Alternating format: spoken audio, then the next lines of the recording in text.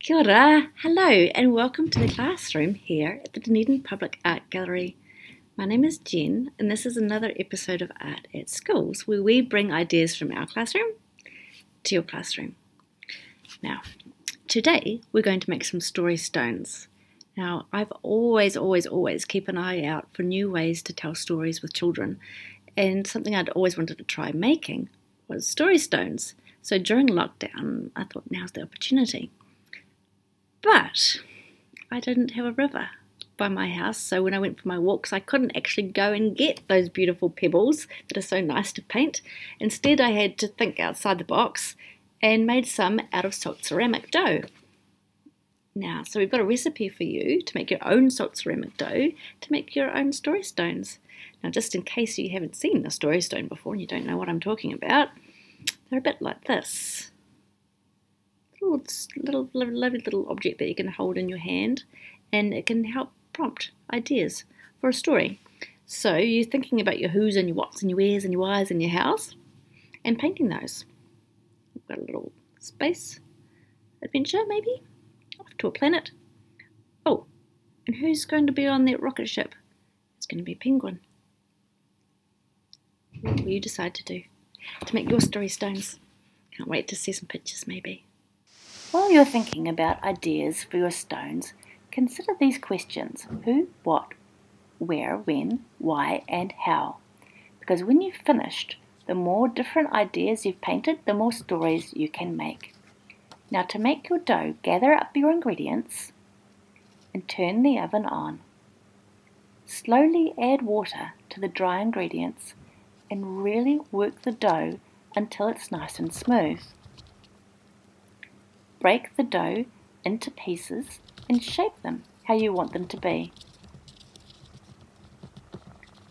If you are making a stone, remember to pick it up and shape underneath as well. Once you've got all your shapes, you're going to pop them onto a baking tray, bake them in the oven, and then let them cool. To decorate, you're going to need a fine black pen, fine brushes, a pencil, some white paint, and any other colour paint you might want to use. Once they're dried and baked and cooled down, paint each piece white and leave to dry.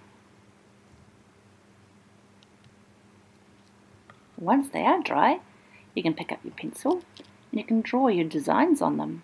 What will you make? What are you thinking of so far? Do consider how the white might be useful in your final design.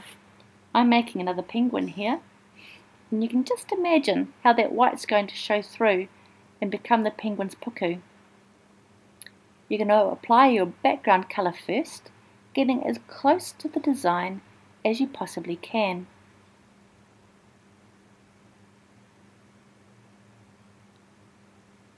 Don't worry if you can't get right up in all the spots.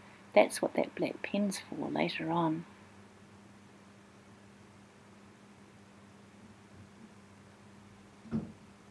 Now, it's a good idea, if you can, to let each colour dry before you add a new colour next to it. And a little helpful hint there is if you put a hairdryer on hand, that will really speed up the process.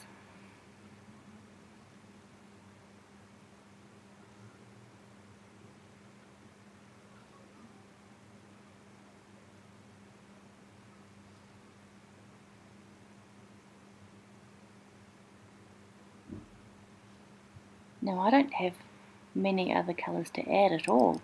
I'm just going to do two little penguin feet and a little penguin beak. So I'm just going to do it very carefully. Those little feet.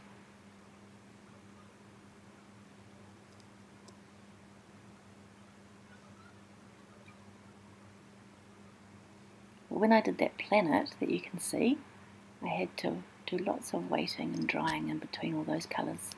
Now, that black pen, I'm going to use that to fill in little spots that I wasn't able to get with my brush.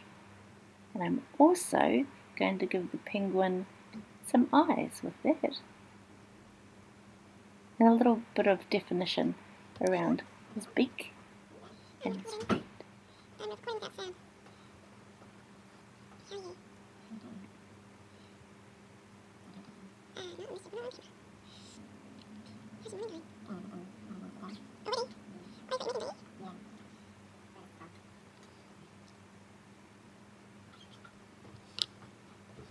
And there he is. These two can be friends now. Now, you don't have to just make stone shapes. You could actually make other shapes, like a little heart or a star. And if you want to turn it into a decoration, remember to pop a skewer through so you can hang it. Have fun!